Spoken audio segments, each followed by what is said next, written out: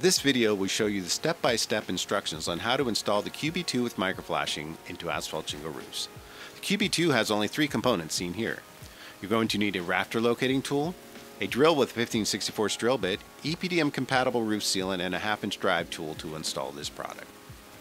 Once you have located the rafter and marked the area where you want your mount installed, then drill a pilot hole with your 15/64 drill bit. Clean the surface. Squeeze out about a 1-inch bead of caulk right over the hole. Now optional for the QB2 as we passed ASTM E331 and ASTM E2124 with and without sealant.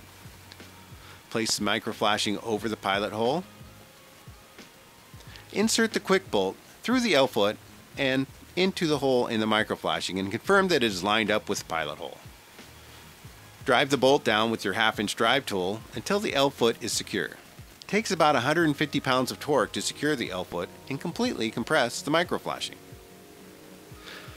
Now you are ready to attach your rail to the mount. The information you will need to get approval from your AHJ is on the Permit Package tab on the website. You must be logged in to gain access to the AHJ pack. The web address is www.quickbolt.com.